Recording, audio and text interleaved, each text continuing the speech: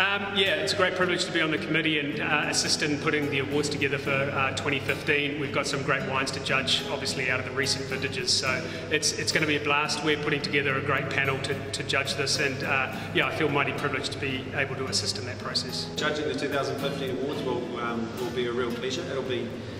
I don't think Hawke's Bay will have lined up three great, as good of vintages as we're going to see this year.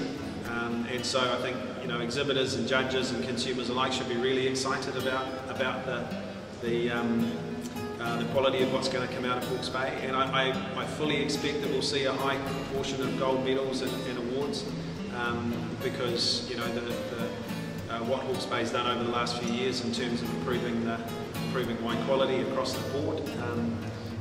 We've got every reason to think that we'll get a really strong showing this year.